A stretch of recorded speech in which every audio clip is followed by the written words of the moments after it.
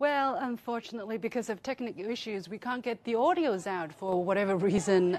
We do this every week, but somehow this week it just doesn't work. Much apologies. I'm really sorry. I don't know what happened. Obviously, Beijing is not very savvy in pushing out its propaganda, I guess, for some people. Okay.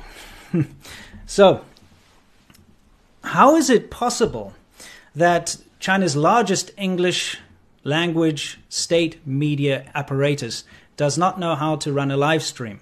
I mean, sure, I'm just a pikey little YouTuber here. I have technical difficulties in that, but I still managed to get the audio out, like I am right now, right?